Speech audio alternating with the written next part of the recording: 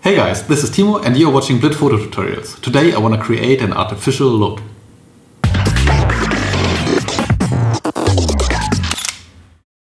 Okay, first of all let's rotate and crop.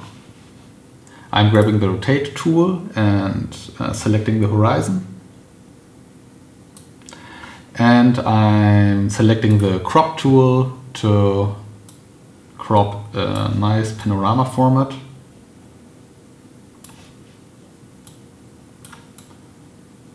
That's it.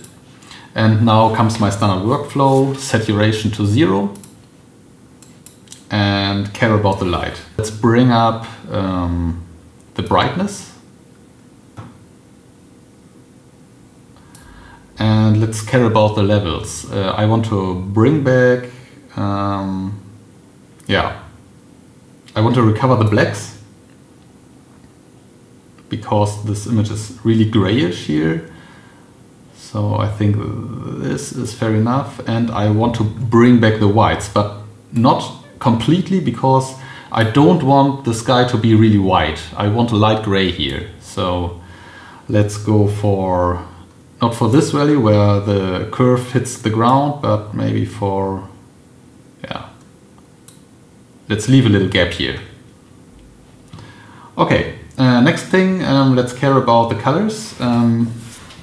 I don't think these colors are giving us that much, so let's just keep it to minimum and let's add our own colors. We are going to do this with the color balance tool and go for the mid-tone manipulator. So I'm selecting a color I like, for example some kind of a bluish tone here, and I'm going to crank this up just a third or something.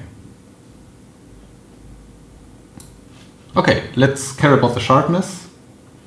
I think this area is good for tweaking this. Radius to minimum, amount to maximum, and slowly increase the radius.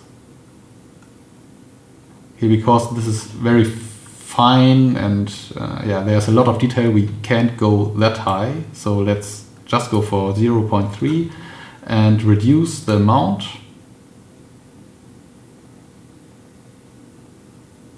And let's do the rest with the structure tool.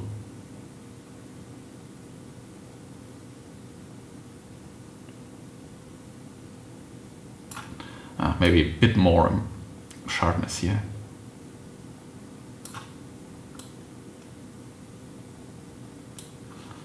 Okay, that looks good. I'm pretty happy now, but let's just add a little highlight to the water here.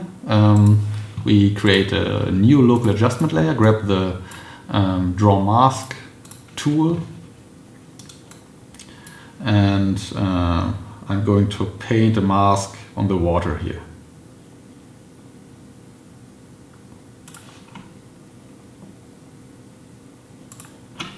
Okay, and I want to increase the exposure just a bit. That looks pretty good. Let's see before after. Before really flat, and after nice artificial look here. I hope you liked the video and thanks for watching.